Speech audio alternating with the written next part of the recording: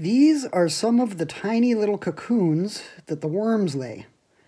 These are rather freshly laid, very tiny. Just to give some perspective on how small they are. Hey folks, welcome back to the wonderful world of Wilderstead worms. Today I'm just going to go over questions that folks have and answer them about growing your worms, what to feed them, all kinds of stuff. And for a little bit of added fun, we'll use this microscope to check out some of the worm cocoons and just some close-ups on the worms because they are really, really cool. Let's start off with collecting your worms. So a lot of folks have said, you know, you can just go into your backyard, pick the worms. Why don't you just do that? And I've explained in the initial video that where we are, we have very little topsoil. These worms, although they're called Canadian Nightcrawlers, they're not native to North America. And they're mainly found in areas where you have a lot of topsoil, grass, things like that. We're sitting on bedrock. So we can no longer collect them. I did that all the time as a kid living in Southern Ontario. But at this point, it's just not feasible to get the big, juicy dew worms that you want when you're fishing for things like bass or pike or steelhead. So, where can you get these? Your regular bait shop. These particular worms that I stocked our bins with initially a year or two ago, they came from Canadian Tire. So check your local bait shops. A lot of questions about water and how moist to keep your worm bins. This is going to really vary based on where you are. If you're in a very dry climate, you're going to have to add a little bit more water. A moist, humid climate, you're not going to have to. Just as an example, I really don't add any water into this stuff at all. You don't want it to be dry. So you want it to form a little ball like that. And that's moist enough. That's enough moisture in there. You don't want it to be dry. That's the main thing. They need it to be moist. What kind of water I use initially when starting the worm bins?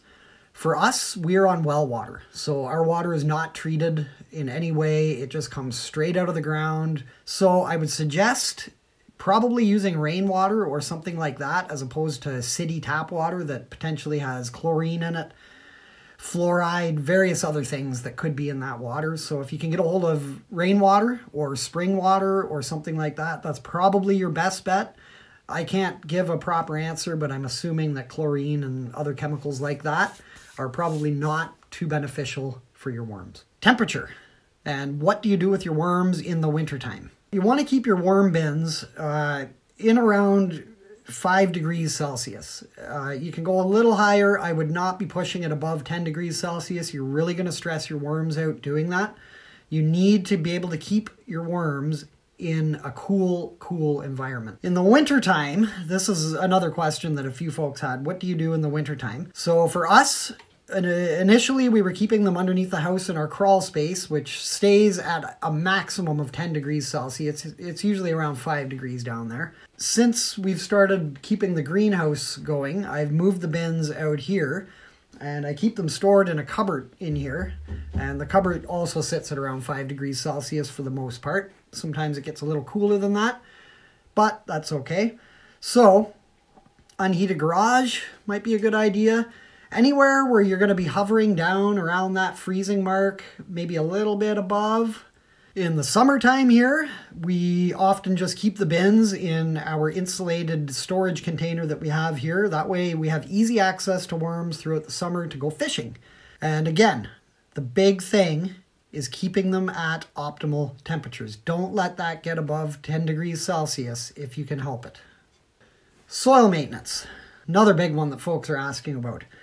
So as far as things go, once you have your worm bins established, and if you follow the method, the lasagna method that I show in the first video, you really don't need to add anything into it aside from some food for the worms, which could be in any form really. Used coffee grinds, vegetable scraps, things like that. Even just regular leaf litter like what we use in the original recipe to start the bins. Just add some of that stuff in as you see the organic matter start to become depleted. Now if you look at these two bins, this bin here has had all of the worms removed from it. Okay, this has now basically been completely broken down by the worms. There's no newspaper left. There's a few things, like I guess some of the compost had some eggshells in it. You can see there. So those are still lingering around.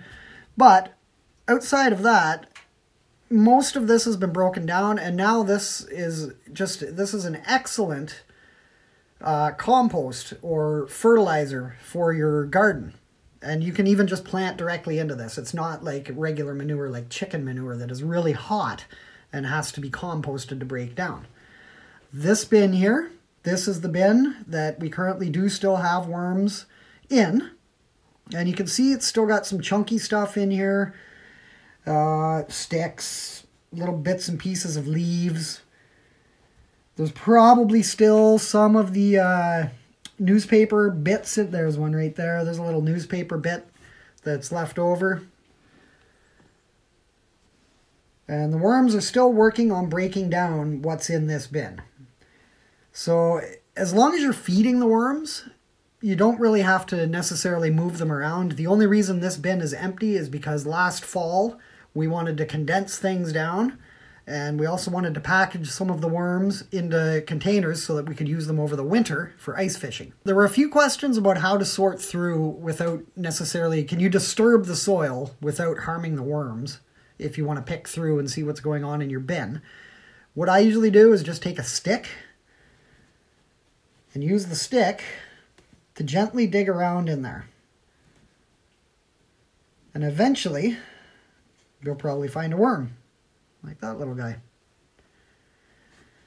The stick is a good idea because you can just loosely move things around like this, because when you have the little baby worms in here, the little baby worms are quite delicate, and you don't want to be hurting them when you're mucking around. If you're like doing this kind of thing in the soil, like I'll do it in here, if you're doing that kind of thing, there's a good chance that you're going to squish some of those little worms up.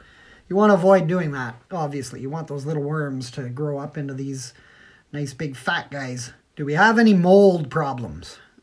Not really. The odd time when you open up one of your bins, you might notice some mold. It's pretty easy just to take whatever you find and just stick it down underneath the ground.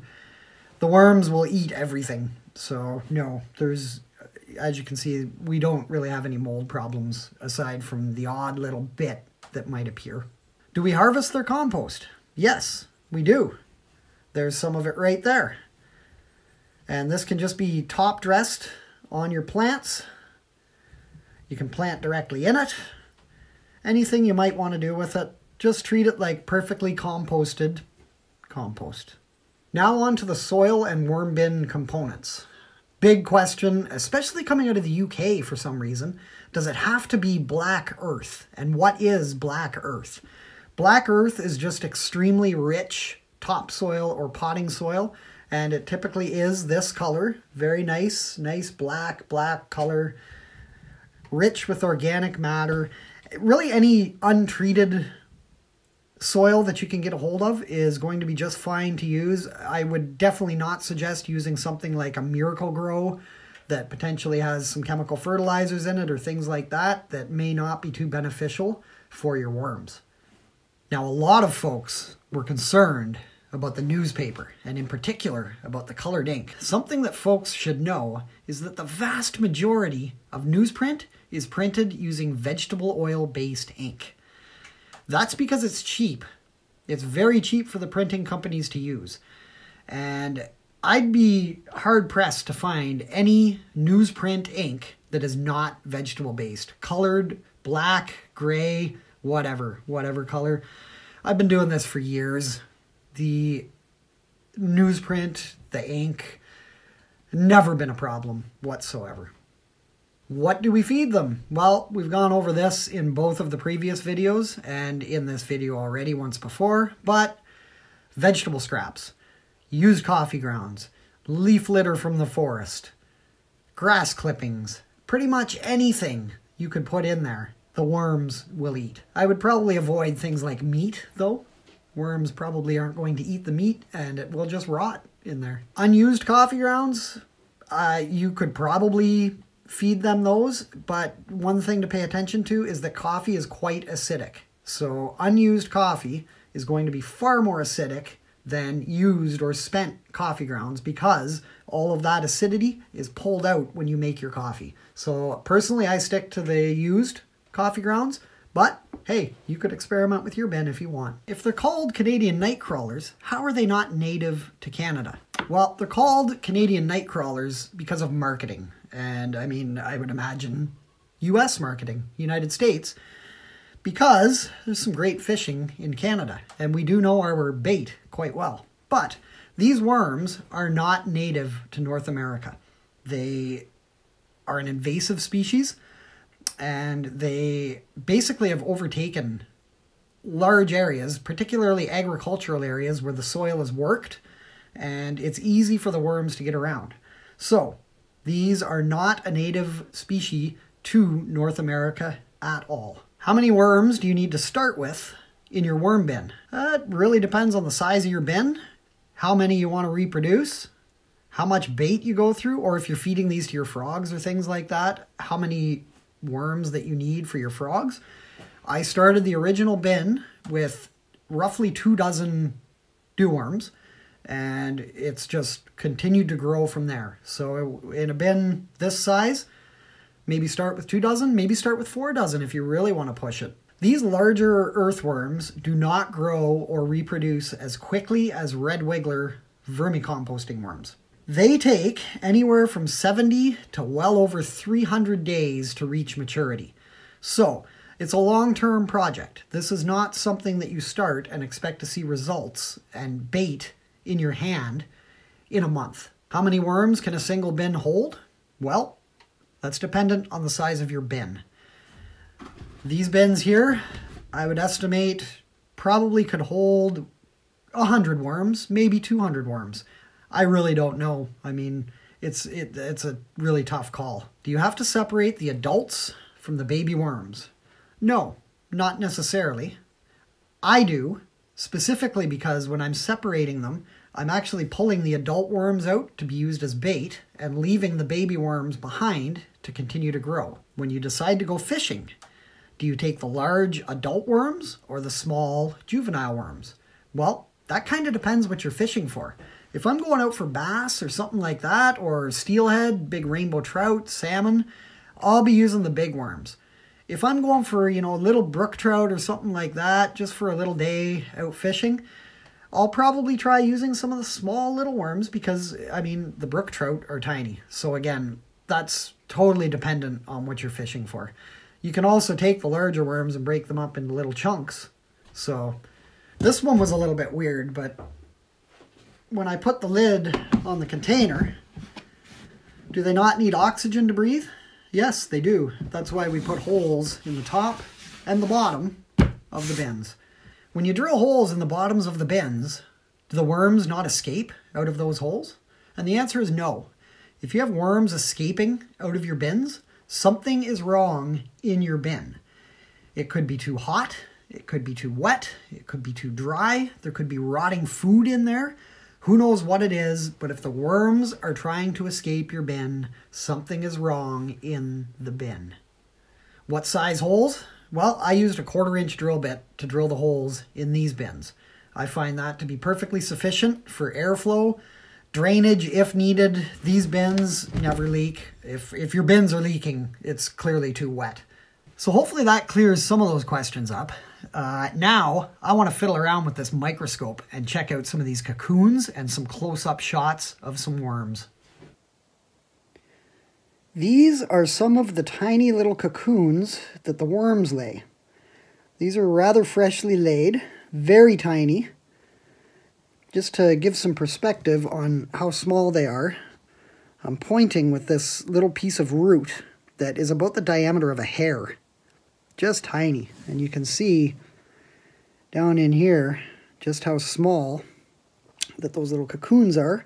Each cocoon will have anywhere from 1 to about 5 baby worms in it. And when they do hatch, the worms come out as just tiny little white thread-like beings. Pretty neat. They don't really look like a worm until they start to grow a little bit. These two are a little bit larger, and these have already hatched. You can see that tiny, tiny, tiny little hole in there. That's where the worms would have come out of. Both of these are hatched. I would say they're probably close to 5 times the size of the freshly hatched cocoons. As the worms grow inside of them, the cocoon expands until the worms are ready to hatch.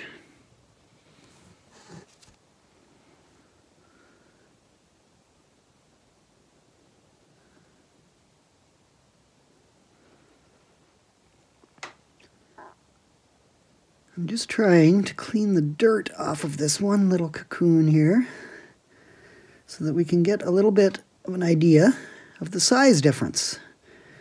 So that little yellow thing there, that is a freshly laid cocoon, and this is one of the larger hatched out cocoons.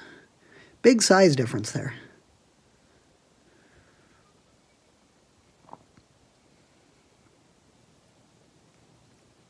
I'm just letting this guy do his thing for the time being here. Just see what it looks like on the microscope. This is what you see on your phone with this little microscope thing. Very cool little instrument. Highly recommend.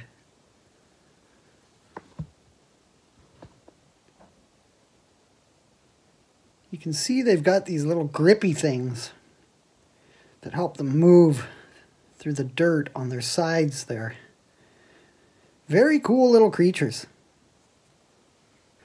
They just have all these segments that work together to move the worm around.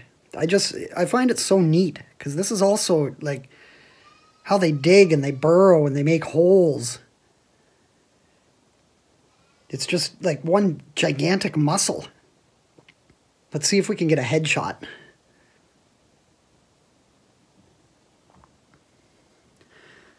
That is the worm's mouth. That's pretty cool looking.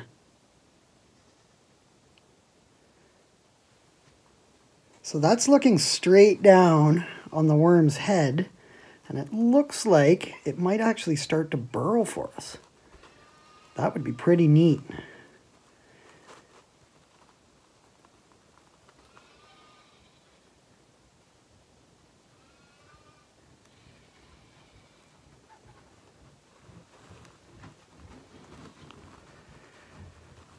This thing zooms in so close, it's quite hard to follow him around.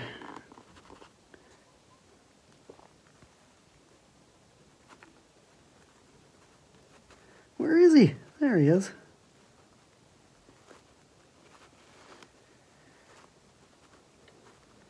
Trying to go under that little stick there.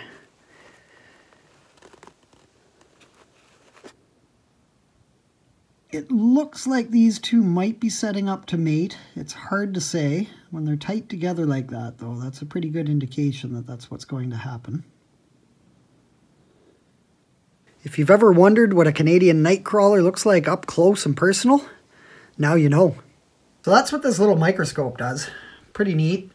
It's got some LED lights inside of there. It has magnifying, little button here.